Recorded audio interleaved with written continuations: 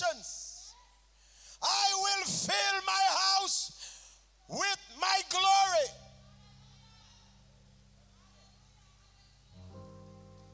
While I'm shaking Jamaica, I will cause my people to experience my glory.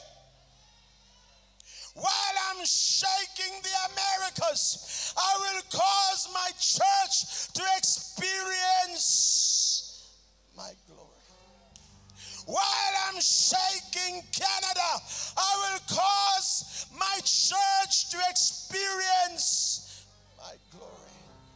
While I'm shaking Europe, I will cause my church to experience my glory. People have rejected God. People have turned their backs against the true and living God.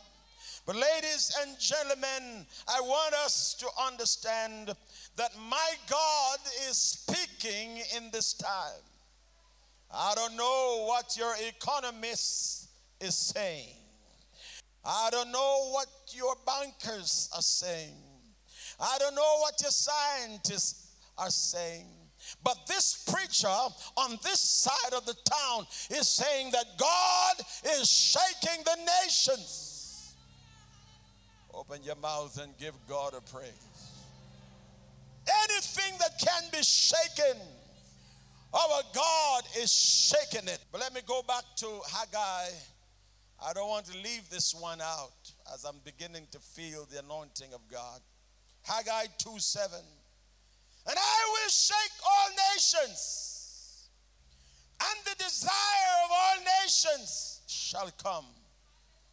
But while I'm shaking all nations, I will fill this house with glory, saith the Lord of hosts. Did you hear what God says? That while I'm shaking the nations, I will fill my house with my glory.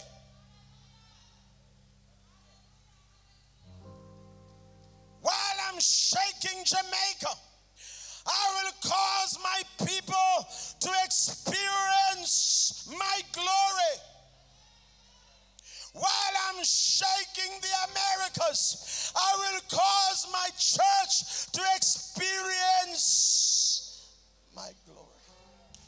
While I'm shaking Canada, I will cause my church to experience my glory.